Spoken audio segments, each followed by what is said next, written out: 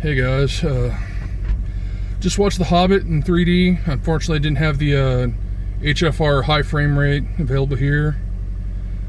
Holy crap, was that good. I mean, yeah, there were a couple parts that if you're used to modern action movies might drag on a little bit, but just visually stunning, looked really awesome.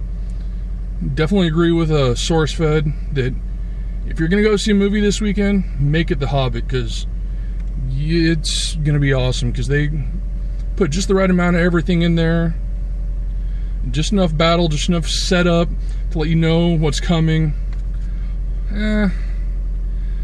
I personally wish they would have been like a little teaser afterwards, like maybe a little Smaug coming up out of his little snorting thing or whatever at the end. Won't give away too much, but it was an awesome movie. Definitely recommend it.